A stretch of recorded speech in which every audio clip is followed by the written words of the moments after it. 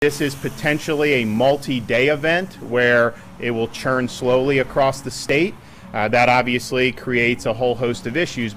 It's kind of tough to predict exactly where Dorian will go. Once it approaches Florida sometime in the Monday to early Tuesday timeframe, the steering currents really weaken, and so there'll be nothing in the atmosphere to pull it along. So that makes figuring out where it will go a pretty challenging task. There are several different scenarios. One is that it could ride up the east coast of Florida, flirting with the coast or going just offshore. That would keep the bulk of the winds right along the immediate coastline, but heavy rain, inland flooding a possibility as well. Scenario 2 calls for a much more direct hit. This would be the scenario in which Dorian actually makes landfall, moves on to perhaps central Florida, somewhere up and down the eastern Florida coast, and goes inland some ways.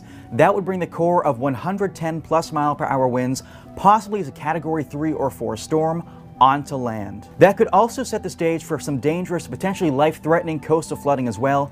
With Dorian's surge, we'll have onshore winds for a long period of time north of the center of the storm, and that, coupled with king tides, the highest tides of not only a month, but perhaps the year, will lead to some really dangerous coastal flooding. Now, we have several cities in play for this. We can't pinpoint exactly where at this point, but any place from Miami all the way northwards through perhaps Jacksonville, you need to watch this. But I think the best risk, Central Florida, Space Coast, maybe down towards like Port St. Lucie. So timing for this is crucial. Right now, it looks like Dorian will make a run towards the coast sometime late Monday into early Tuesday. Around then, it could slow down, stalling for maybe a day or more and unleashing very heavy rains across much of Florida.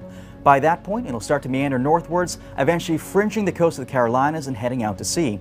If that scenario pans out, we could be talking big-time rain totals not only in Florida, but also eastern Georgia and the Outer Banks of the Carolinas. Of course, you can find out more on CapitalWeatherGang.com and TheWashingtonPost.com. We'll be watching this around the clock, and we'll be with you every step of the way. For the Capital Weather Gang, I'm meteorologist Matthew Capucci.